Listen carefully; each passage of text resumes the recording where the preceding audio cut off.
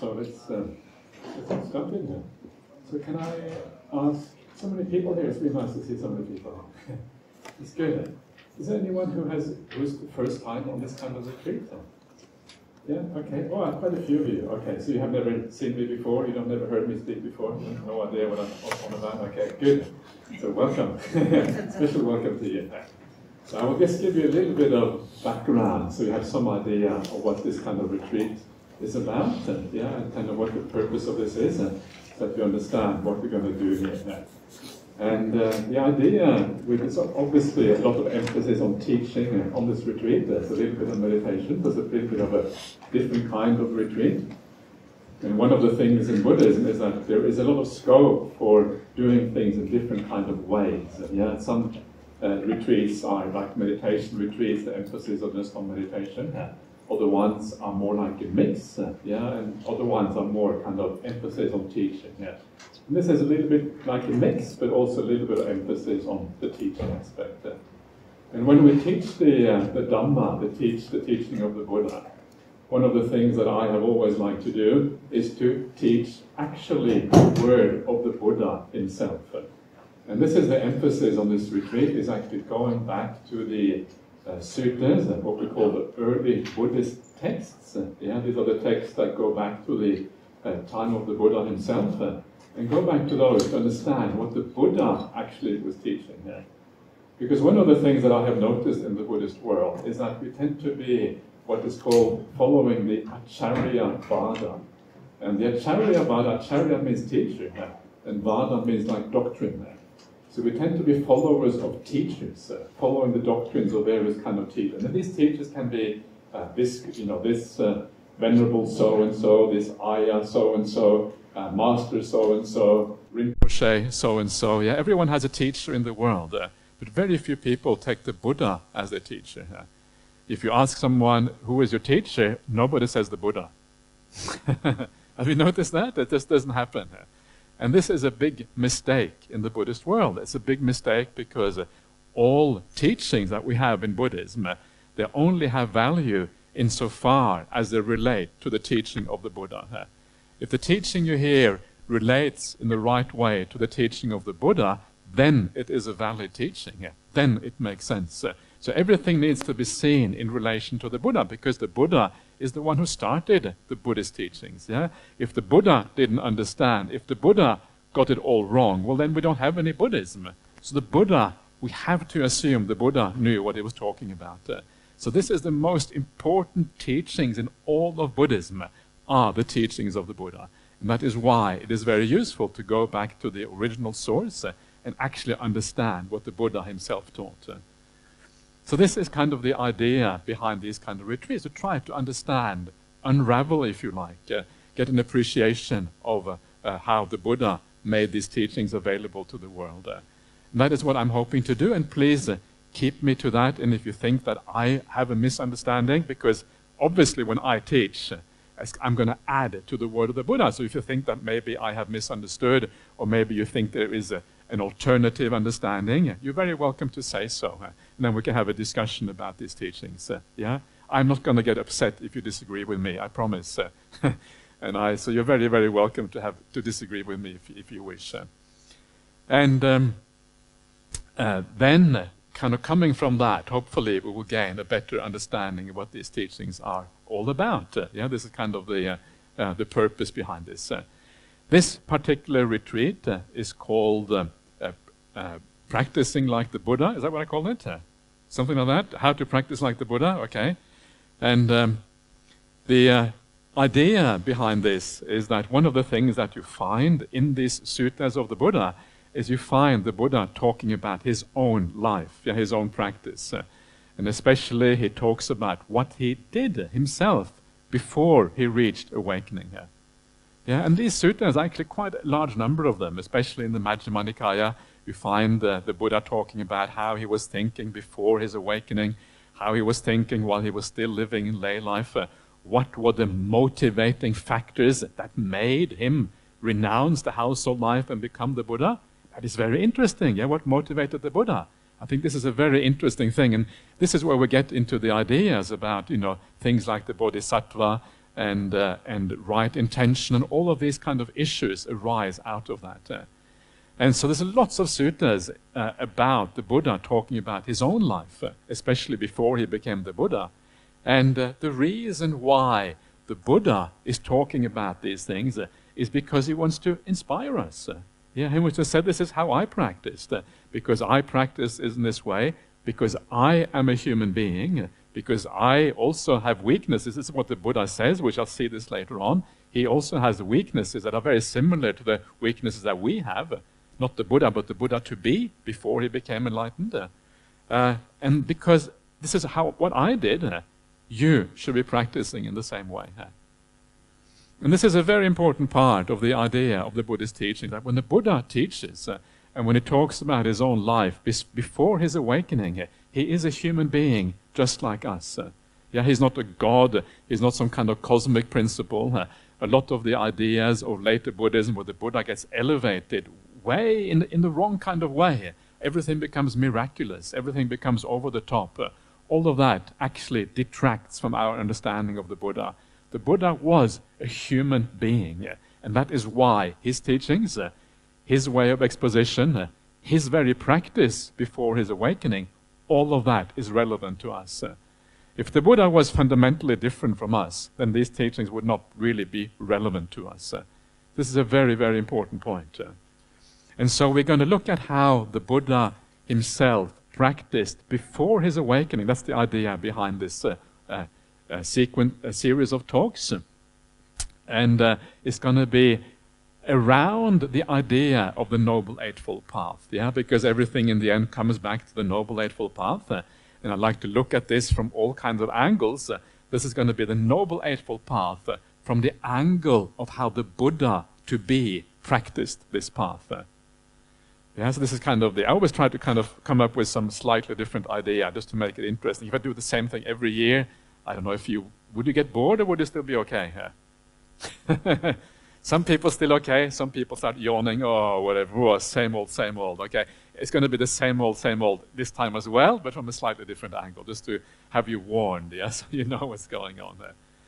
And if you do find that, I should also say at the beginning, if you do find that you get really bored and you think that this monk, he says the same thing every time, yes, please.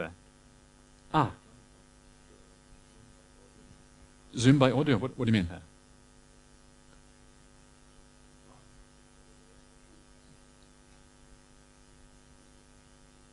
I haven't joined the audio. Okay. Recording in progress. Okay. All right, thank you. It's a good thing that we have people who can look after this. So excellent. Thank you so much, Ang. So I remember that the idea of coming on a retreat like this is to enjoy yourself. Please enjoy yourself. It's so important because Buddhism should be something that actually enhances the quality of our life. When you come to meditate, when you come to listen to the Dhamma, when you come to all of these kind of things, make sure that you have a good time. If you think this is too boring, please walk out anytime. You're very welcome to walk out. I'm not going to write your name down. I don't know your name anyway, so it doesn't matter. And because it's about relaxing and having a good time together, being with the Buddha, the Dhamma. It should be uplifting. We should feel good about this. And if you feel tired, it's natural. You all have very busy lives. If you feel a bit tired, you want to take the afternoon off, please take the afternoon off. Please take the morning off if you want to sleep in. I don't care at all. To me, the most important thing is that you enjoy yourself. If you enjoy yourself, I will enjoy myself. If I enjoy myself, you will enjoy ourselves. So let's have a good time together. That's kind of the background behind this. And then hopefully we'll be able to learn something. You learn something when you are relaxed, right? You know that famous saying of Ajahn Brahm. Ajahn Brahm likes to tell many jokes. Were you here when Ajahn Brahm was here in December? Yes, some of you were. Okay, not everyone was here. So this is kind of Ajahn Brahm saying. Ajahn Brahm, I don't know if this is just an excuse or whatever, but this is what Ajahn Brahm has many, I don't know if I should say he has an excuse, but unmute. Okay, so now unmute. Okay, so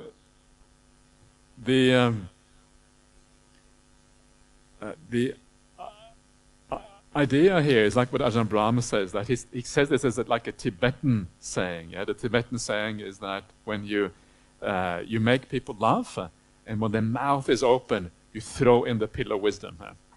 You know that? This is kind of the other. And it's true, right? Because when you laugh, you're relaxed, you're at ease, you're enjoying yourself, and that's when you are open to take in the Dhamma properly. So very important to actually find that sense of relaxation. And this is one of the things I love about Ajahn Brahm. Ajahn Brahm is very informal. Yeah, he likes to for everyone to have a good time and enjoy themselves. And it's one of the things I try to follow myself. So if I get too serious, tell me off. Yeah, too serious, okay, no good. So please, this is the way I like to do things. So on that basis, now let's start to have a look at these particular suttas. And as I said, it's going to be basically based on the idea of the Noble Eightfold Path from the perspective of the life of the Buddha himself. And I'm just going to do the important business of pouring the coffee. Priorities. Maybe you think this is craving. This is good craving. I'm just letting you know. There's good craving and bad craving.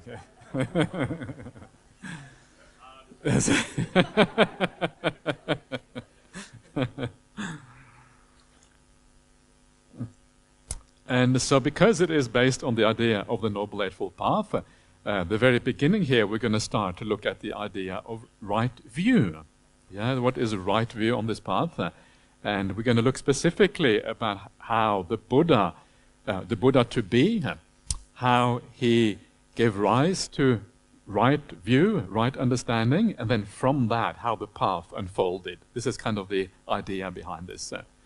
And this first sutta we're going to have a look at is known as the Arya Pariyesana Sutta, which translates into English as the Noble Search. Yeah, so the Noble Search sounds quite nice, doesn't it? Noble Search. I don't know. Some of these words in the Dhamma are actually very, very powerful, evocative words. They're like noble, for example. Yeah, there's something very beautiful about the idea of being noble. Noble is something elevated. Yeah, of course, nobility of the heart, not nobility of external things. And that's something beautiful about that.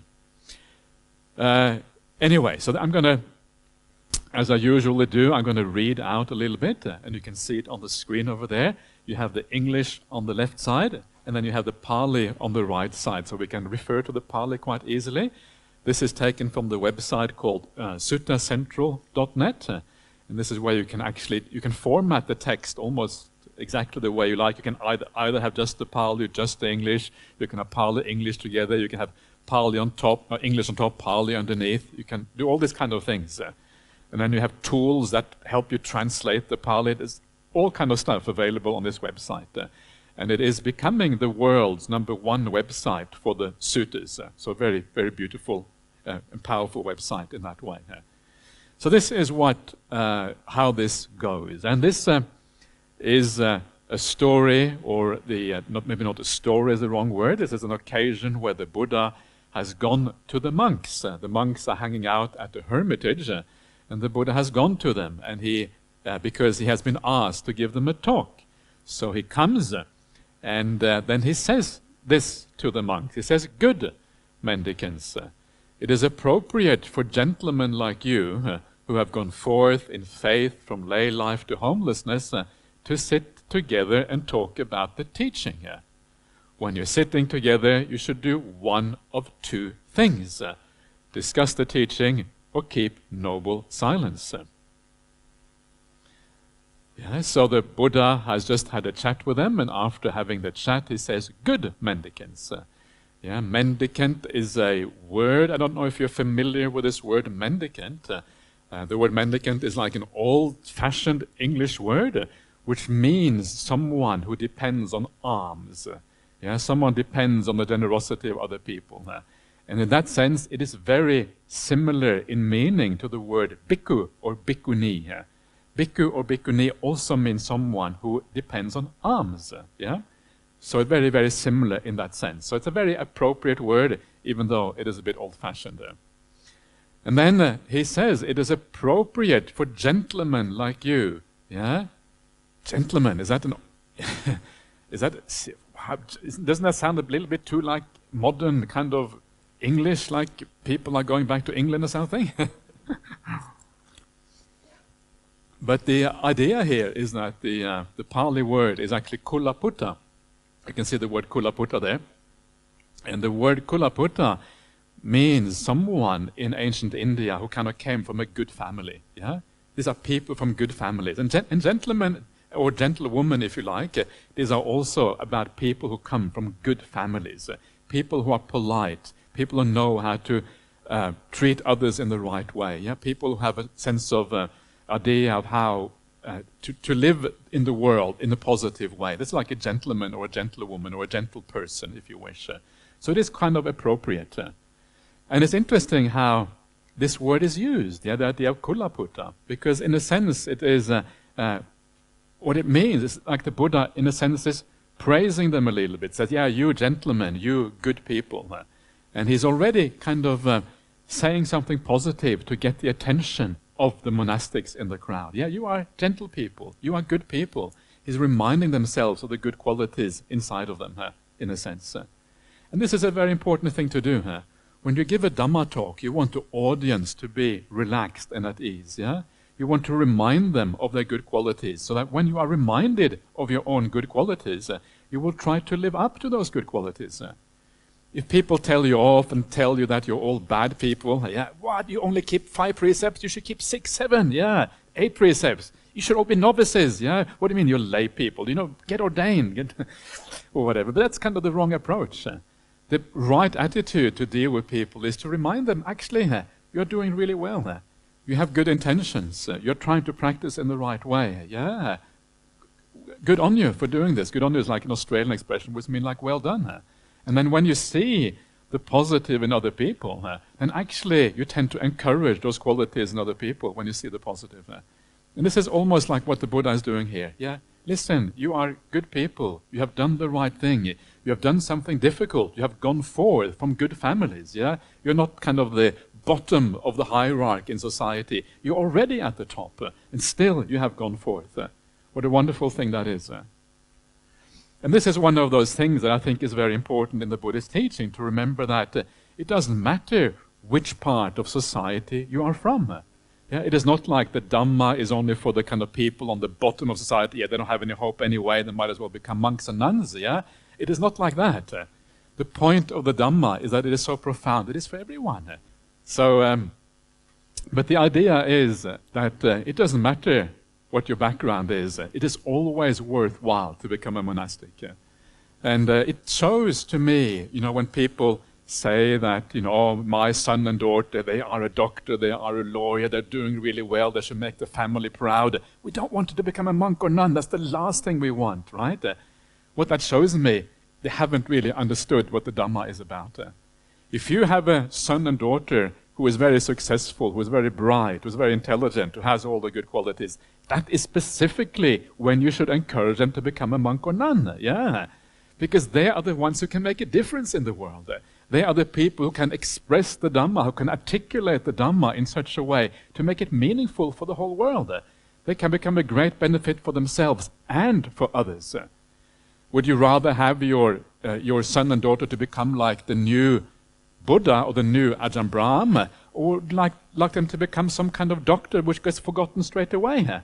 What would you prefer?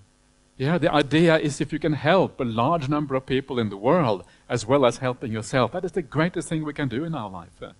So I'm always very happy when I hear Buddhists who say, yeah, I want my children, yeah, or even my husband and wife, please become a monk or a nun. Yeah, when I hear that, I think, yeah, you have really got it. Well done. And that is what is the right attitude, I think, for a Buddhist. It means you understand what the Dhamma is about. This is where happiness is to be found. This is where meaning is to be found. Real meaning in life is to be found on the spiritual path. So the idea of Kulaputta is a very important, is actually a meaningful thing. And I think gentleman, or maybe gentle person, would have been a better way of putting this, because it also includes women as well. And that would be the right way to think about this. So, yeah, it's appropriate for a gentle person who has gone forth in faith or out of faith from the lay life to homelessness. Yeah, so here we have the idea of faith. You don't just go forth from lay life into houselessness or homelessness, but you do it for the right reason. There's many different reasons for going forth. Yeah, one reason is that you are a no-hoper, you are a loser in society. Actually, Ajahn Brahm says being a loser is great. Yeah, losers are the best people. The more you lose, the better it is. But let's say you have no hope. Yeah, you have no you're not intelligent. You can't get a job, and kind of your parents are kind of despairing. What are we going to do with this? All my other sons and daughters, they are really bright and sharp, but this dum-dum here, don't know what to do with them. Okay, go forth. Yeah, become a monastic. Yeah, and that is kind of not a very good reason. And one of the things that you find at the time of the Buddha, people became monastics for all kind of reasons. Yeah, how to just have enough food, yeah, so we can just really relax and enjoy ourselves because we have all these illnesses, and the Buddha has a good doctor, so we go forth just to get rid of the illnesses. And these are all reasons why people went forth. But actually the real reason to go forth, the real reason that actually is powerful and fruitful and gives rise to great results in the future is if you go forth because of faith. Yeah, the Pali word is saddha. This is the right reason. So, what does it mean to go forth because of faith? What is this word faith, this word saddha? You can see saddha there in the Pali on the right-hand side. What does this word actually mean? And this is a very important word on the Buddhist path. And it has two fundamental meanings. And I was arguing with Bhante Sujato whether we should translate. Bhante Sujato is the translator of this one. You may never have heard of him, but he's a monk. Yeah, he's out there. He's a good friend of mine. Some of you have heard of him. Yeah. And so he should it be translated as confidence, or should it be translated as faith? Yeah, they go forth out of confidence in the teaching of the Buddha, or out of faith in the teaching of the Buddha. And the question is, what is the difference between confidence and faith? And the answer is that both of these translations are correct. Confidence is correct and faith is correct. But there is no really acceptable English word that actually captures the idea of saddha fully. In the suttas, we often talk about this idea that when you have faith, you have what is called Dhamma Veda and Atta Veda. And Veda, this is a word that means something like inspiration. It means both the fact of understanding the teaching, but also the fact of having an emotional connection to the teaching. What does it mean to be inspired, right? When you are inspired, it means that you understand something. Wow, this is really cool. I understand. And you feel inspired by your understanding. But inspiration also has an emotional component to it, right? When you are inspired to have to do something, you feel like an emotional sense of uplift. You feel good. You feel positive. Inspiration is a very beautiful quality because it combines understanding and emotional uplift together. And this is the idea of saddha. When you have saddha in the Buddha, you have confidence because you understand these teachings. You know that they apply to human beings. You know how important they are for your life, for your happiness, because you understand what is going on. So you have confidence that this really makes sense. Yeah, the Buddha is saying something sensible here. Yes, we have defilements. These are problematic. This is how you overcome these problems. This is how you purify yourself. Purity leads to happiness. All of these things start to make sense. Welcome. Please. And when you start to see that these things make sense, and you start to feel that they apply to your own life, then you also feel the sense of uplift. You feel inspired. You feel that you are, the idea of faith in the sense of feeling joyful and glad because you have come across something very profound and something beautiful. This arises together with the confidence and the understanding. Yeah? So you have the faith side, which is the emotional side of this, which lifts you up, which gives you a sense of joy and happiness on this path. And then there's the confidence side, which is the understanding side. And this idea of faith in Buddhism is very unique to the Buddhist teachings. Because very often in the spiritual world around us or the religious world, usually when we talk about the idea of faith, it means like just following something because you have faith. It doesn't have anything to do with understanding at all. You just follow along, you believe in God. Why? Well, you just believe in God, that's all, doesn't have to make sense. Actually, sometimes it's better not to make sense, they say. And to me, that's kind of crazy. How can you not make sense? To me, that's kind of really an awful idea. But in Buddhism, it's actually the opposite. In Buddhism, the idea of faith and confidence go together. The more confidence you have because it makes sense, because you know it applies to your life, the more inspired you are, the greater is the emotional connection to these teachings. And when you gain that emotional connection, that's when it becomes powerful. Yeah, because then you start to reflect, as I was saying before, how fortunate I am to be here with my Kalyana Mittas, how fortunate I am to have these marvelous teachings of the Buddha, and then you feel joy also in your meditation practice.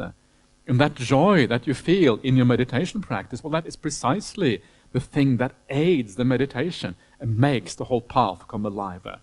So saddha, going forth because of faith, it's such an important thing here. And so this is something that we should all try to develop in our life. Yeah? Develop this idea of saddha, because this is what will drive the process of meditation, drive the path forward.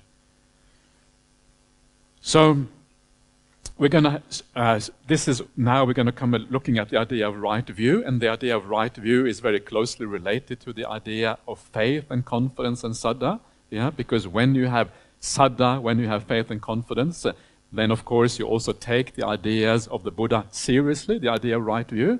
So you have confidence in the teachings, you look at the Buddhist idea of right view because you have confidence, you reflect on those things, you contemplate them carefully, and as you do that, this idea of right view gets established within you as a consequence. So faith is a very important foundation for right view to arise. So how can we give rise to faith then in these teachings? Yeah, just to give you some very brief ideas about how faith comes about, or confidence comes about. Now, one of the very important things is to do what we're doing now, yeah? Coming here, listening to the word of the Buddha, seeing if it really applies. What does it mean in my life? How does it actually give more meaning? How does it give rise to happiness? How does it give rise to the overcoming of suffering? All of these things are a very important part of this. So as we do this, as we go through these teachings, I hope at the end of these 5 days you will have more faith, more confidence than when you started out. If you have less faith and confidence after these 5 days, I will have failed. Please don't allow me to fail, right? I want to succeed. So then we're going to be on the right track. So please try to understand these teachings. Start to understand what they mean for in your particular situation. And as you do that, then this idea of faith will arise. Then, as you start practicing these teachings and you continue to study them, the more you understand how they apply to your life, how you practice them, the more faith and confidence is likely to arise. So keep on reflecting. Keep on listening to Dhamma talks that are based on the suttas, that are conformed with the way the suttas are spoken. Practice the teachings in the right way, and as you do that, gradually this confidence will start to arise. And this is the right way to deal with this. So, time is going fast, so let's just do, the idea here is not to talk too much on my part. Let's just do a little bit of meditation. It's kind of just to allow things to sink in a little bit, and we can do a few questions afterwards, and then we'll just carry on.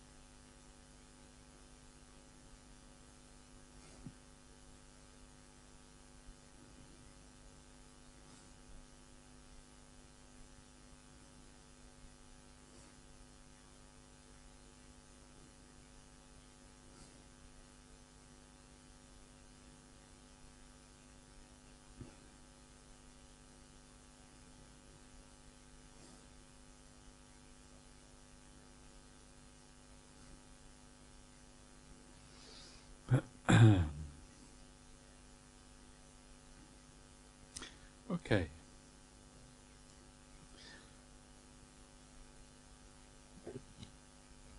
All right, so and usually at this point I would like to give you the opportunity to ask some questions if you like, or make some comments about what we have been doing so far. So please feel free to ask or comment or whatever you would like.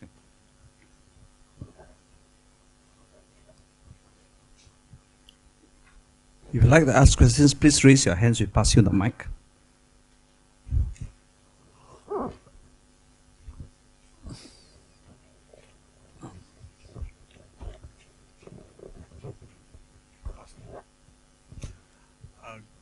Good morning, Ajahn. Hello. Hello, my name is Bodhi. Yeah. Ah, there you are. Okay, good. Yeah, trying to find you. Yeah. Yeah. With regard to Saddha, Yeah. there is some term like unwavering confidence. Yeah. Is that a sutta like Chanki Sutta best explain about how to arrive at unwavering confidence? Yeah. Can you explain more about that? If yes. Yeah. So the idea about faith or saddha is that it grows over time. Yeah, and the idea is that and this is kind of interesting. The more right view you have, the more wisdom you have, the more the faith and confidence grow. They go together, because if you see that the teaching of the Buddha works, if it gives rise to the result that it says, obviously your confidence is going to become stronger, right? So faith, insight, right view, wisdom are all sides of the same coin in Buddhism, which is kind of very interesting. It's very unique to the Buddha's teaching that these things are actually basically the same idea. I think it's almost unique in the religions of the world that these things revolve around the same thing here. And then there comes a point when you have the full insight into the teaching of the Buddha. That's what stream entry is about, sotapanna is about, yeah? When you see the teaching fully. When you see the teaching fully, that's when confidence becomes complete, yeah? Because you know that this is, because you have the same insight, you know that what the Buddha taught in the sutras must be correct, must be true. Because you have the full insight, your confidence becomes unwavering. You know exactly what is going on there. So that is another way of talking about stream entry. Because you have seen the reality, you have full faith, full confidence. So when your wisdom reaches the pinnacle, when your right view reaches the pinnacle, confidence and faith also reach its pinnacle. That's why it's called unwavering. It reaches the kind of maximum point. It actually goes beyond that, but that's when it becomes kind of solidified, if you like. That's the idea with unwavering confidence. In the meantime, our job is to keep on increasing it until it kind of reaches to that point, basically. Yeah. Yes, please. I have a question to ask regarding saddha. Yeah. Now, there are explanations using the word faith. And you have added another one called confidence. I have also heard of an explanation using the word devotion. Devotion. Yeah. So is devotion a right term to use, or it's just another explanation? That's right. The thing is that there is no right term. There are just different translations, and all of them, maybe not all of them, many of them are pointing to something that is true, part of the truth. And so sometimes when you read, I know that when you are reading the sutras and you see different people giving different translations, sometimes you give up. What is true? I want to know the right one. Yeah, I don't want to see all those different ones. I want to see the right one. But actually, once you get used to the sutras, you should be very happy that people translate it in different ways, because it gives you different angles on the meaning of the Pali. Yeah? Especially when a term like saddha, which is quite a complex term and quite difficult to capture with one word, when you see different angles, it actually gives you a more complete understanding of the term. So devotion is true. Yeah, it is also an appropriate translation, because devotion has to do with the heart quality. Yeah, it has to have how you feel inside. And if you bow down to the Buddha, or you bow down to the Dhamma, and you bow down with a heart full of confidence, you can give rise to joy. You can feel so happy just bowing down to the Buddha. And that's a beautiful thing to do that, because that is actually becomes a power in your meditation, in your whole practice. Ajahn Brahm tells the story of, this is a story, I think I told it here before, but it's a story of, he was dreaming. I don't know how this is possible, but this is what happens when you are like Ajahn Brahm. Yeah, not possible for ordinary people, but for Ajahn Brahm possible. And he says he was dreaming, and in this dream, he was bowing down to this monk who he respected a lot. And because he was bowing down to this monk who he respected a lot, he felt so much joy.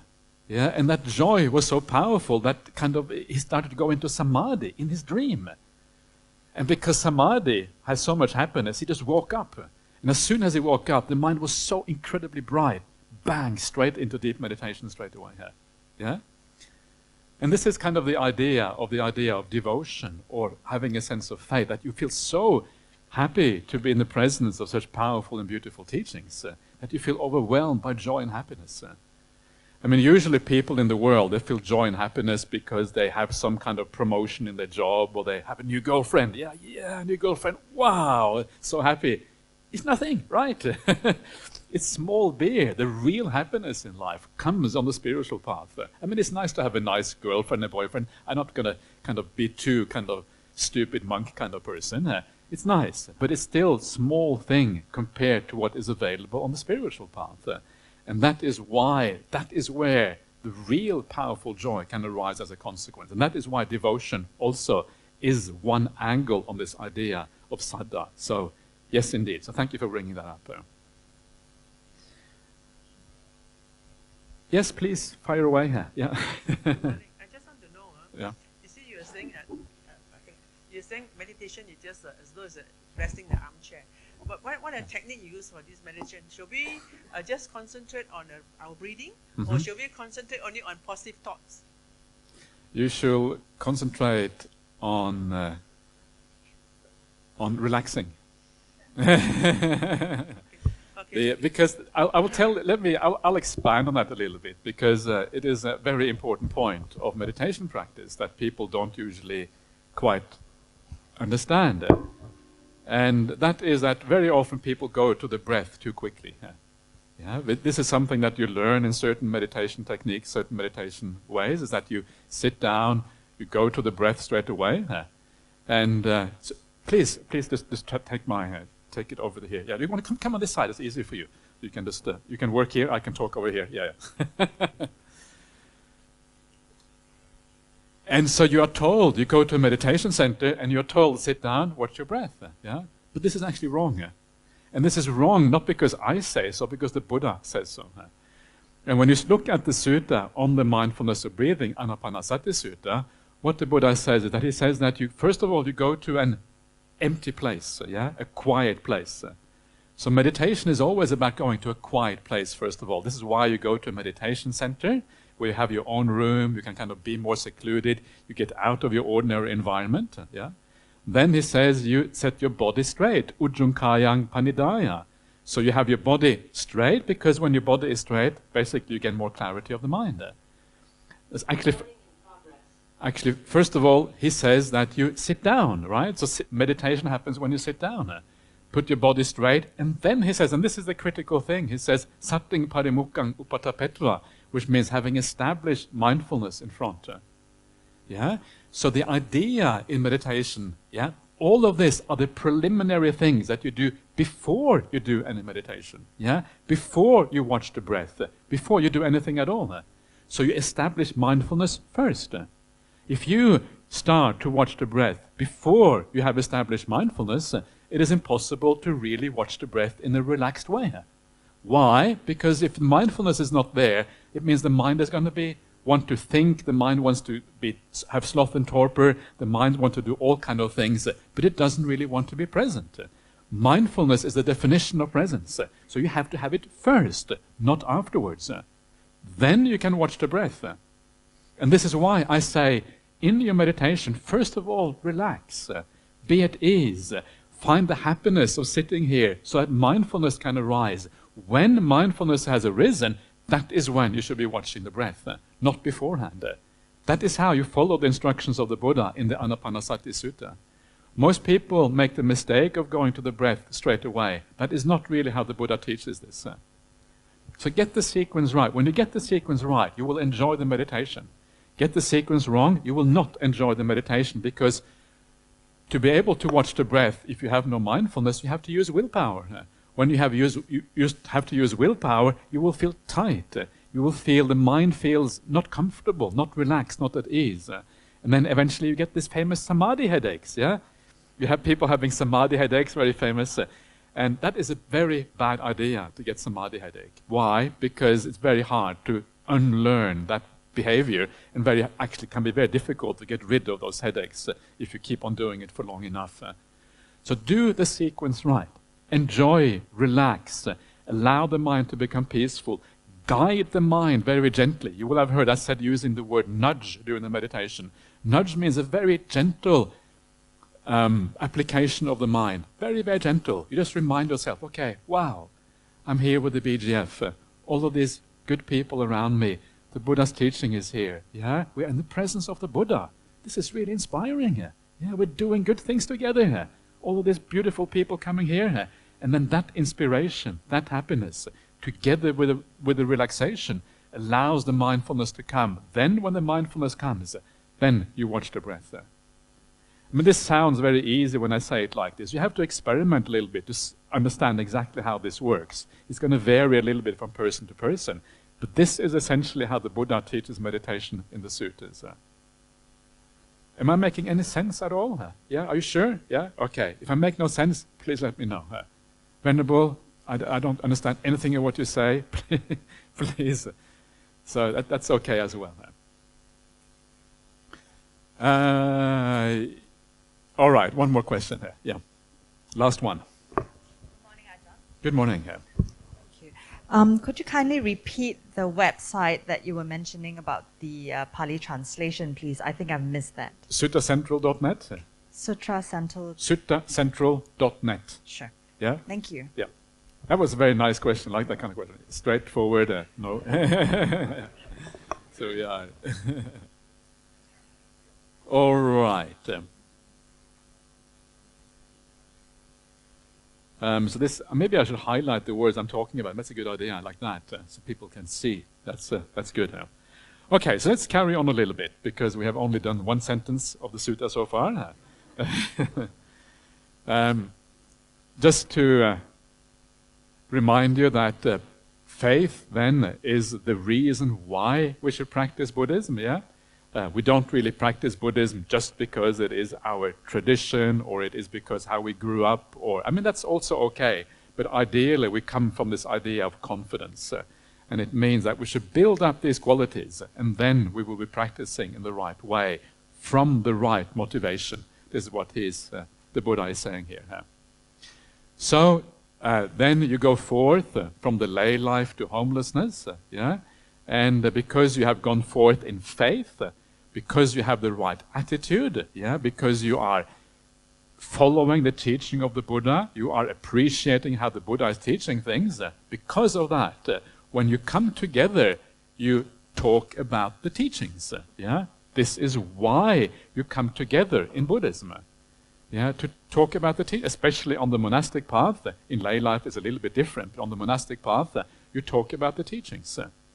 Why? Well, because everything else is really like a waste of time. Yeah. You talk maybe a little bit about nice things in the world. You talk a little bit just to feel at ease and relaxed. But essentially, everything is really about Dhamma. How can we be inspired? How can we understand these teachings better? So why should we talk about the Dhamma? And again, there's two reasons why we should talk about the Dhamma. One is to understand what the Dhamma is about, especially to understand what it is that we have to do. Yeah? So there is like the information aspect. This is how you are kind. This is how you avoid being immoral. This is how to think. This is how to direct the mind in the right way. These are the good intentions to have. Yeah? This is how you meditate. You don't watch the breath straight away. You relax first, then you watch the breath. Yeah? These kind of things. So this is the information side. And the information side is important. But there is also the other side about the Buddhist teachings. And there is a nice passage in the Mahasunyata Sutta, the longer discourse on emptiness, which is in the Majjhima Nikaya 122, and what the Buddha says that you have heard enough teachings. Now the reason why you should listen to the teaching is not just to learn more about the Dhamma, but to feel inspired about these teachings. Yeah, this is also why we listen to the teachings. So when you come to a retreat like this, these are the two things you should look for. You should look for understanding better about what the teachings are about, but hopefully also to gain some inspiration in these teachings. Yeah, things that lift you up because you understand that you are in the presence of something very powerful and very useful in your life. Yeah, so this is about listening to the Dhamma and understanding the Dhamma in the right way. And as you do that, that is when it becomes very useful for you. So you sit together, you talk about the Dhamma, says the Buddha. And when you're sitting together, you should do one of two things: discuss the teachings or keep noble silence. Yeah, so if I suddenly go quiet, maybe it means that I've kind of had enough of teaching, now it's time for noble silence, so then we just sit quietly and see what happens. And it's kind of interesting. One of the things that you will notice in life is that people have a tendency to fill the silence. Yeah, if you are together with someone, everyone goes silent, soon enough someone will start talking. It's almost as if they feel uncomfortable, yeah, or too much quiet. Okay, better talk about something, yeah. This is a very common feeling among people in the world. But among Buddhists, there should be no problem with being silent together. Yeah, just sitting in silence is okay. Yeah? And one of the beautiful things I like about someone like Ajahn Brahm, very often I sit next to Ajahn Brahm in our monastery, and when I sit next to Ajahn Brahm, often he's just silent. Yeah, he doesn't say anything. Yeah? And when you're with someone who is naturally silent like Ajahn Brahm, it feels very comfortable to be silent. Yeah, you can relax in that silence.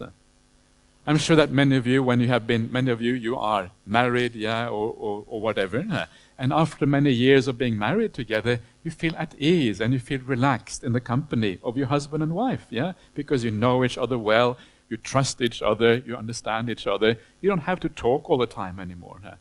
And ideally, it should be a little bit like that with our fellow Buddhists, yeah, because we know we can trust them. They are good people who won't take advantage of us. Sometimes we can just sit together in silence and enjoy the company of silence, knowing that this is a good way also to being together. Not have to talk all the time. And so this is something to keep in mind. Instead of filling the kind of the vacuum, filling the emptiness that seems to arise when we don't talk. Actually, that's not really a Buddhist way of doing things. No need to fill that hole. Instead, silence is golden, as the old English saying goes.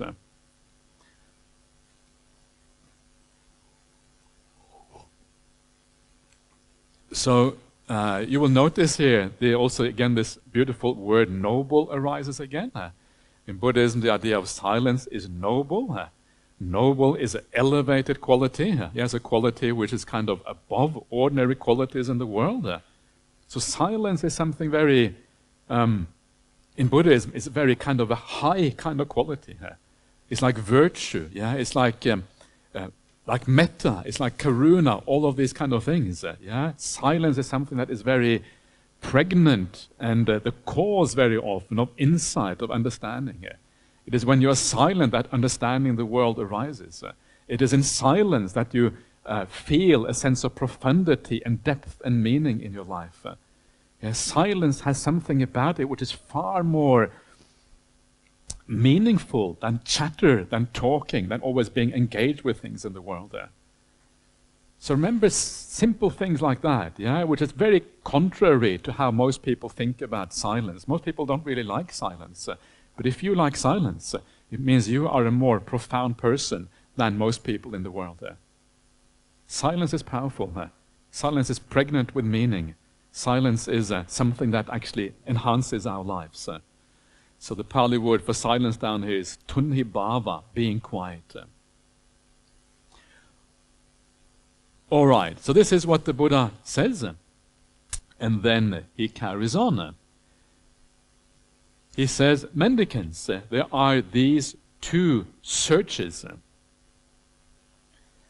the noble search and the ignoble search. So the word search here is called pariyesana in Pali. It means like seeking. Yeah, you are seeking something. And the idea here is that all people in the world, we seek things. Yeah, I don't know if you ever consider yourself as a seeker, but one of the things that we all seek, because we all desire it, we all seek an end of problems in our life. We all seek more happiness in our lives, more contentment, more satisfaction, more meaning, all of these positive things. And if you look into your heart, you will realize this is true, right? If you look into your heart, you will see that everything that drives your life, that motivates you to do anything at all, from the moment you wake up in the morning to the moment you go to bed at night, all the things that drive you are a search for this ending of suffering and an increase in happiness and contentment in your life.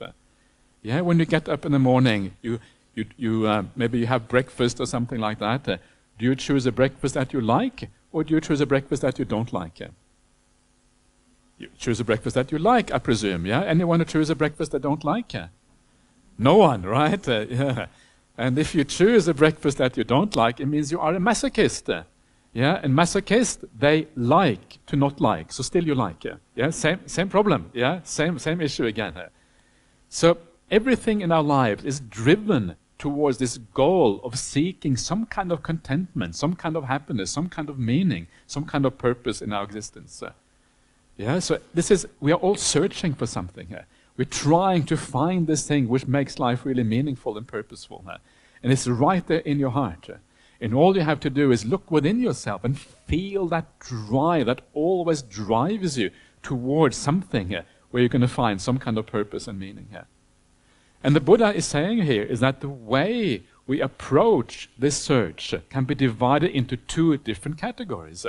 Either it can be considered a noble search, or it can be an ignoble search. And the ignoble search is like an ordinary search, is a search of ordinary people in the world. Yeah, this is a search where you haven't really considered reality properly. You haven't really looked at things carefully. You haven't investigated things properly. All you do is you follow along what everyone else in the world does. Everyone else in the world says, if you do this, if you kind of go to school, you work really hard at university, then you kind of get married, you have 1.5 kids. What is the average now in Malaysia? I don't know what the average is. Whatever the average is, you have 1.5 kids, you have a nice car. What kind of car? Proton or whatever? No, what is it called? Whatever it is that you have this kind of apartment in KL, then you're going to be happy, right? Then things are going to work out, because this is what everyone else does. But actually the reality is, if you do what everyone else does, the guarantee is that you're not going to be happy, right? That's the guarantee. Because if you look at the vast majority of people in the world, the average person, are they really happy, the average person?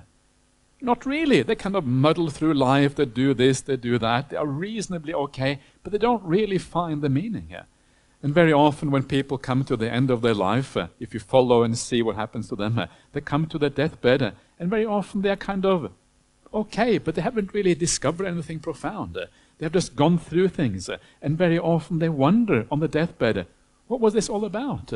Yeah, okay, I did all of these things. I did what everyone else said I should be doing, but actually it hasn't really given anything particular, right? I'm still kind of, haven't really gotten any wiser, nothing has really happened in my life. So if you just follow what everyone else does, you're going to have the same results as everyone else. And these are results that are not all that interesting. So I always say to people, be the black sheep. You want to be the black sheep? Please be the black sheep, because the white sheep, they all make the same mistake. Yeah, they follow along. The first sheep comes to the cliff, walks over the cliff. Everyone else also walks over the cliff. It is the black sheep that turns around, walks away from that cliff. So please don't be that white sheep. Instead, be the black sheep or the pink sheep. I recently heard about someone, this was apparently an artist in Iceland. Have you heard about Iceland? Yeah, far away, very cold country, lots of ice, no trees. But apparently they have sheep. And there was this artist in Iceland who said she would paint all her sheep. She would paint them pink, right? And they're wondering, why do you paint them pink? Well, because these are different kind of sheep, yeah? So it was like not the black sheep, but the pink sheep, yeah? They're thinking for themselves. So maybe we should think of the pink sheep as Buddhist, or maybe the brown sheep, right, to kind of reflect the monastic robes, right? Taking a different way. Maybe black sheep is not so good. So the Buddha is like the brown sheep, yeah? He wearing the monastic robes, and he takes a different direction. And we should follow the Buddha. We also should be brown sheep, black sheep, pink sheep. Call it what you like, but don't be the white sheep. Actually, many of you are wearing beautiful white. I shouldn't say that, right? You are all the white sheep. It's very nice to see you all wearing white, by the way. I really like that. There's kind of something about that which is very pure and very beautiful. So I really appreciate that. So I should be careful what I say here. So you. But it is the noble search begins when we dare to think differently. Yeah. And this is the idea of the Buddhist idea of looking in the right place, understanding that real meaning in life, you have to actually walk a different path. That is where the noble search happens. So what is this noble search? And this is what the Buddha is going to talk about now. And he's going to talk about, of course, his own life before his awakening and how he was able to distinguish between the noble search and the ignoble search. And again, this beautiful idea of noble, which comes in here, which I think is very, very significant. The Buddha is always very good at using kind of the right words to elevate the things that are important in life. So this is what he has to say. Oop, go away. So, what is the ignoble search?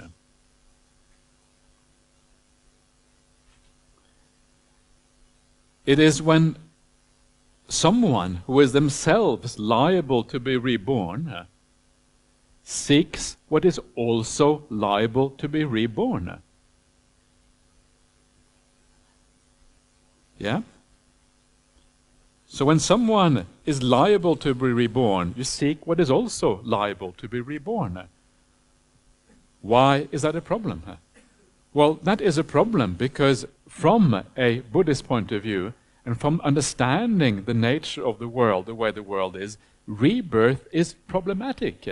Yeah? Why is rebirth problematic? Well, rebirth is problematic because we don't know where we're going to get reborn. We don't know how we're going to get reborn. We don't know how many times we're going to get reborn. And if you carry on getting reborn and doing the same thing again and again all the time, after a while you get fed up. It's like Groundhog Day, right? 1,000,000 times doing the same thing. You've had enough of doing the same thing. I sometimes think about my own life, and I have to admit I've had a very good life. I look back on what, I've had good parents, good family, good education. My family was well off. I wasn't completely dumb when I grew up. I had a bit of intelligence.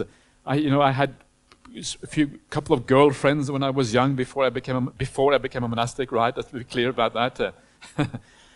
And so I basically done everything that anyone wants to do in this life. But if someone were to tell me you have to do everything one more time, or not one more, but 1,000 times again after this, no way I want to do it again. Absolutely no way. It isn't that interesting, and there's plenty of suffering on the way, plenty of heartache, plenty of problems, plenty of all kind of things. There's no way I would want to do it again. And I've had a really good life. What about the people who've had difficult lives? Yeah. And so this is the idea of rebirth. Once you start to understand what rebirth actually means, once you start to understand this idea, it actually is quite repulsive. And it's quite scary when you understand the idea of samsaric existence. So the idea of being reborn, this whole concept of rebirth, is a very, very important part of Buddhism. And I'm shocked sometimes when I hear people saying that rebirth doesn't really matter. I'm shocked when I say that rebirth is just some kind of ancient idea that has no relevance in our contemporary culture. It has a massive relevance in our contemporary culture. And it's something that we should take extremely seriously. And if you take out the idea of rebirth out of the Buddhist teachings, basically the Buddhist teachings collapse. They don't exist. They cannot exist without the idea of rebirth. This is what gives meaning to these things. So what the Buddha is saying here then, he's saying that if other things are subject to being reborn, and that is already a problem, I am seeking the same thing. Well, I'm just compounding the problem. I'm seeking these other things that already have a problem, then I follow along in the same way. I'm actually making things worse.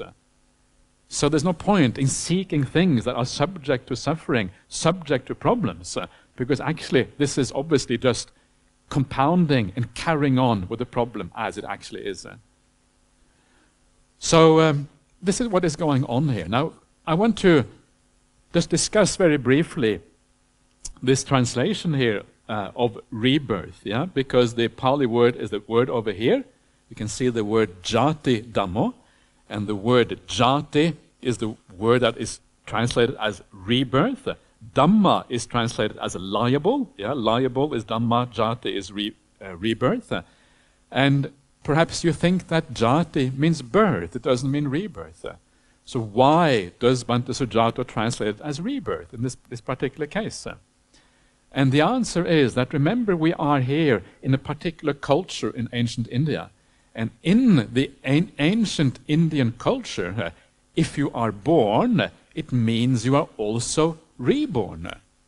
Right? There is no real distinction between birth and rebirth. Every time someone is born is also an instance of rebirth. So when you teach the ancient Indian audience, you teach them about birth, what they will hear when you hear the word birth, they will hear rebirth. And because they hear rebirth, but we don't hear that, if you want to bring that out in translation, you have to translate as rebirth. Otherwise, you're losing some of the meaning that the original audience would have heard. So this, to me, is a right way of translating. You have to translate in a way whereby you carry over the meaning that the original audience would have heard. Yeah? So jati, meaning rebirth here, is actually a correct way of translating this. Now, so that is the first point that I just want to make about the idea of the word jati. Now, the other thing which is very interesting here, right? The Buddha is talking about rebirth as if he considers it a reality, yeah? As if he considers it something that is true. But he's not yet enlightened at this point. So how can the Buddha have known at this point that there was such a thing as rebirth? Yeah, it seems to be an assumption that he's making, right? He's not enlightened yet. He hasn't had his profound insights into reality. So is he just taking on the ideas of the Indian culture? Or is he having insight into the idea of rebirth? Now, this is a very important point. It's a very important point because very often when people dismiss the idea of rebirth, what they do is that they argue that the Buddha would just take on board the ideas of the contemporary culture, right? And then those people who disagree with that, they will say, well, the Buddha actually investigated and he discovered the nature of rebirth on his night of awakening. So there's two different ideas. They're contrasting with each other. On the one hand, the idea that the Buddha took it on from the culture. On the other hand, the idea that he understood it through his own insight. So which one of these is correct? And they are both correct, right? And this is what is fascinating here. They're both correct because what we are seeing here, we're seeing actually the idea of the Buddha basically assuming that the idea of rebirth is true. He is not the Buddha yet. He's still the Buddha to be. He's trying to understand the nature of reality, but he hasn't yet understood it. And in the meantime, he has to make certain assumptions. It's the same with all of us, right? If I ask you, do you believe in rebirth? You probably say yes. If you say no, that's okay. You don't that's fine. But many of you will say yes because you've been Buddhist for a long time. But you also know that it is just a belief. You don't know it yet. In the meantime, it is just a belief until you come to know these things. And so we all have to have a starting point. We have to make certain assumptions. And the assumption of the Buddha, because it doesn't yet know, is that there is rebirth. It is a part of the understanding of that society in ancient India that there is rebirth. And Buddha takes that thing on board. But, and this is the critical thing, even though the Buddha takes it on board temporarily as a kind of preliminary understanding of the world, he also understands, I don't know this for sure. I have to investigate it down the line. And because he knows that on his night, before his final awakening, he then does recall his past lives. He goes into that kind of samadhi which is required to remember his past lives, and then he verifies it for himself that there is such a thing as rebirth. Yeah? So both sides of the equation are required. There's always a requirement of confidence to begin with, and then there is a requirement of verification down the track. Yeah? And it's the same thing with us in the same way. The way we should proceed with the Dhamma, we should start out with a degree of confidence and faith in these teachings. If the Buddha said there's rebirth, okay, I should take it seriously, right? It must be very important. And then but you also know that this is not really knowledge, this is not really full understanding on your path. So down the track, we hope to verify this through the way we think about this and through the way we investigate these teachings and ultimately have insight into them. So this gives a more nuanced idea of how the Buddha looked at the world. It is not just either he took on board the existing ideas or he had insight. Actually, it's a bit of both. And that is really what is happening here.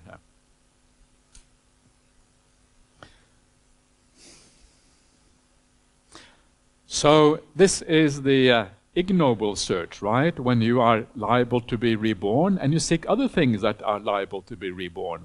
Instead of solving the problem that is at hand, you compound the problem and make it worse.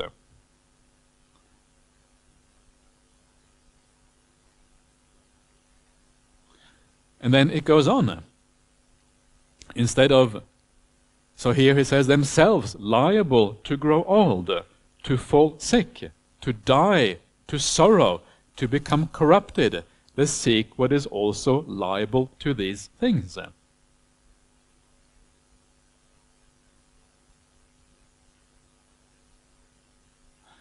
So again, so far we only had looked at rebirth. Here we have all of these other kind of downsides of existence, that you have to become old, yeah, you have to become sick. I'm going to discuss all of these things a little bit later on. You have to die, yeah, everything ends in death. All the happiness that you had in life will have to end in death. You have to be separated from everything. And then we have this couple of other things here that are added, that are kind of particular to this particular sutta. Sorrow, sorrow is part of human existence. If you have been reborn, you're going to have sorrow, you're going to have grief. This is just what life is like. And then you have this idea of becoming corrupted here at the very end, which is also a kind of an interesting thing. If you are a human being, if you're living in this world, you are going to become corrupted. Does that feel bad or does it feel good? It feels bad, right? We don't want to be corrupted. We would rather be pure-hearted. I don't know about you, but I'd rather be pure-hearted than corrupted. But actually, it is not your choice. You are going to be corrupted if you have been born as a human being. Are you ready to be corrupted? Don't really want that, right? Corruption feels dodgy.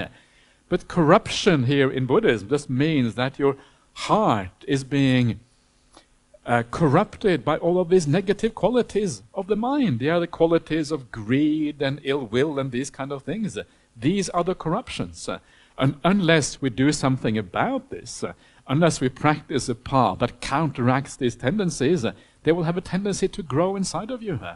So if you want to overcome the corruptions within, and when you get corrupted, you become lower as a human being.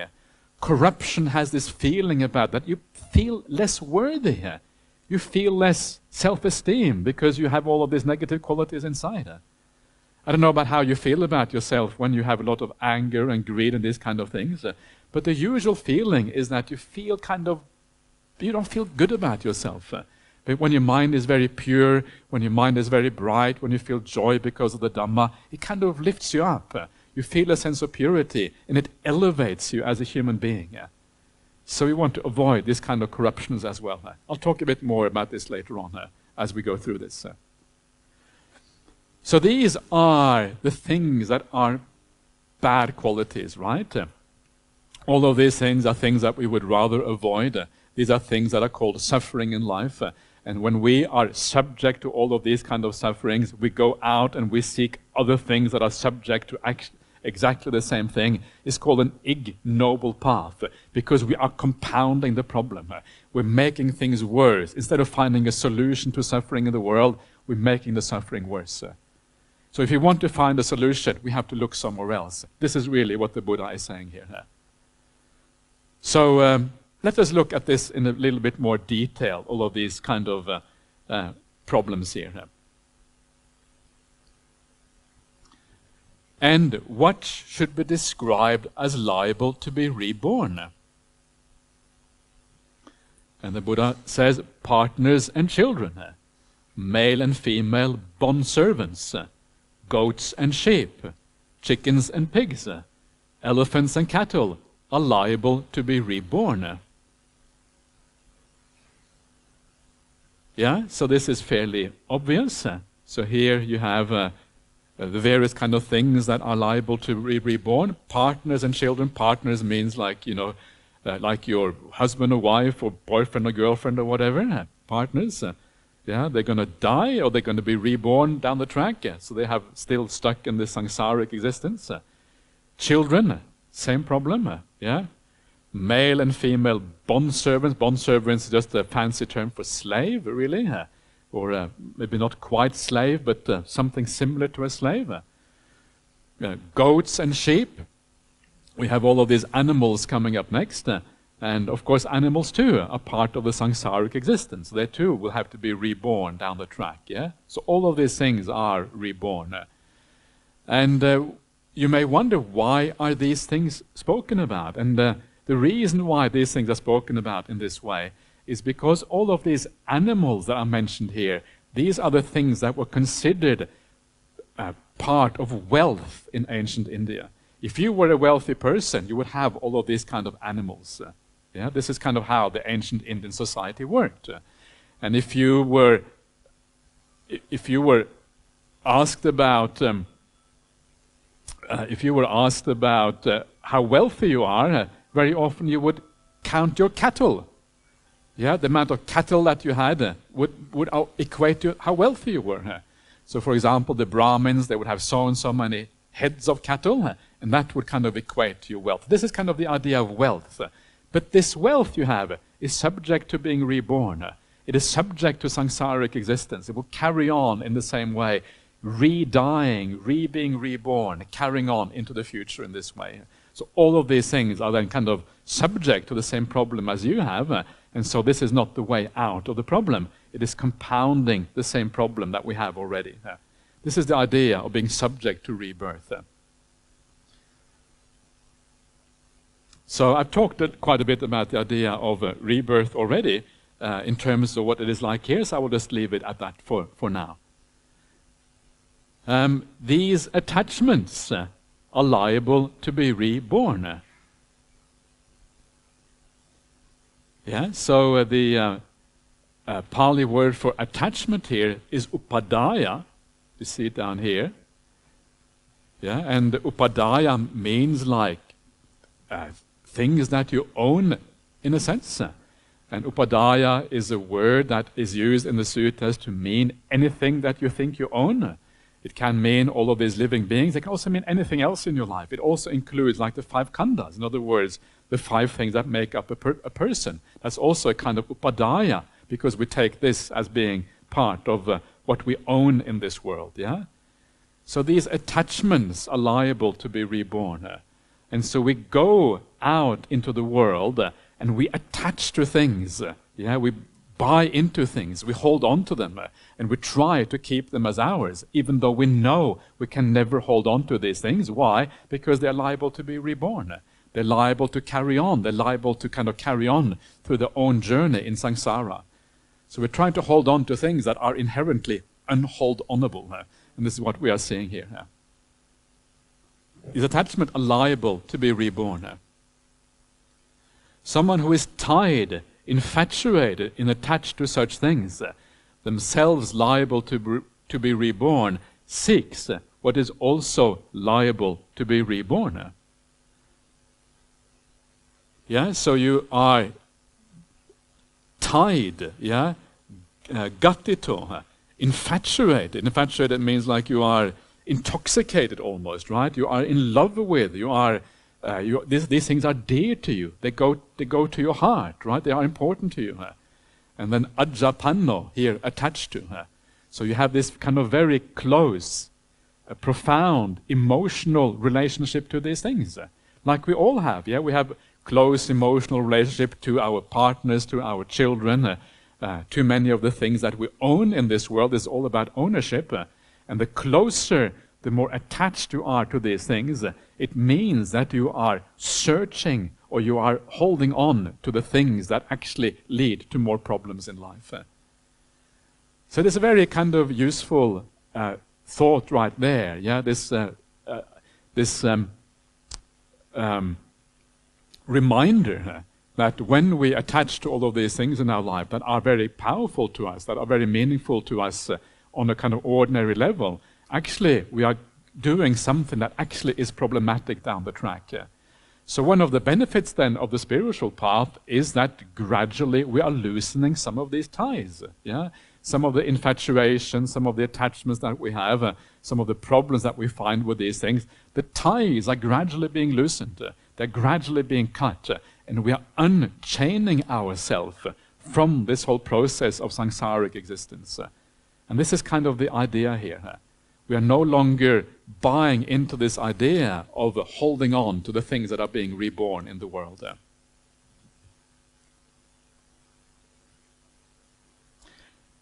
So, yeah.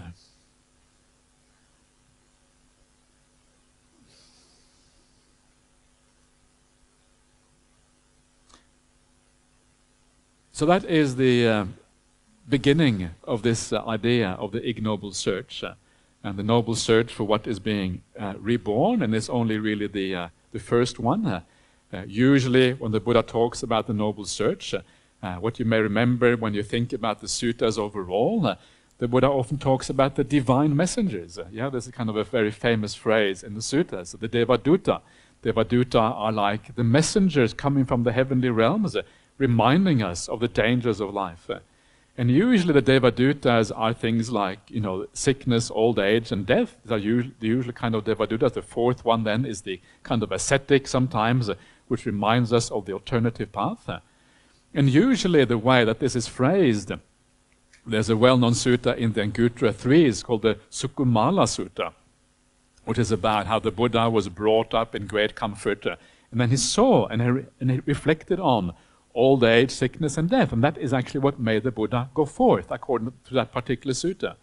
So these are like the main ideas that kind of made the Buddha go forth, yeah? Especially sickness, old age, and death. These are the three main things.